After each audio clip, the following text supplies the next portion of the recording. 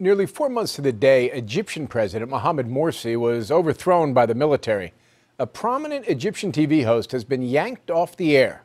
Clarissa Ward is in Cairo for us tonight, reporting on new concerns about free speech there.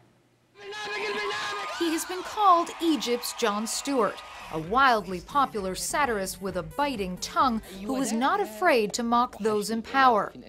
During Mohamed Morsi's rocky year as president, Youseff frequently took shots at the gaffe-prone leader and his unusual headwear.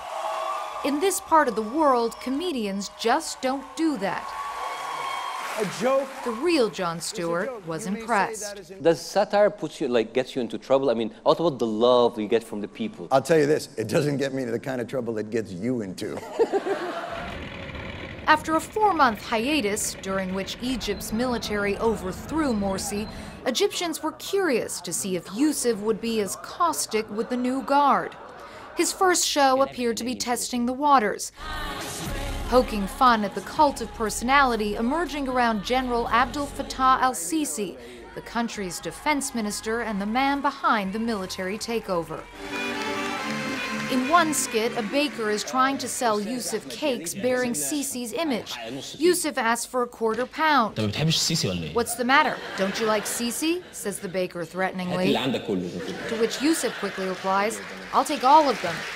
But the jokes were not to everyone's taste. Angry viewers filed lawsuits.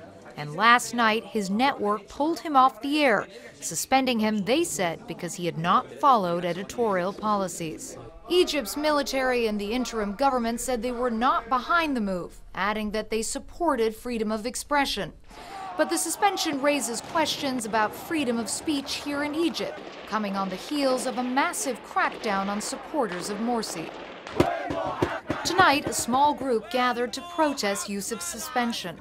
Nobel Peace Prize laureate Mohammed al-Baradei, who supported the military takeover, wrote this on Twitter: "Freedom of expression is the mother of all freedoms. If it is limited to those we agree with, then it is a hollow slogan." The show released a statement tonight saying that its employees were saddened by the suspension and that Youseff has done nothing to violate legal or professional standards. They promised to continue taping episodes and said that there would be more details to come soon. Jim? Clarissa Ward in Egypt, thank you.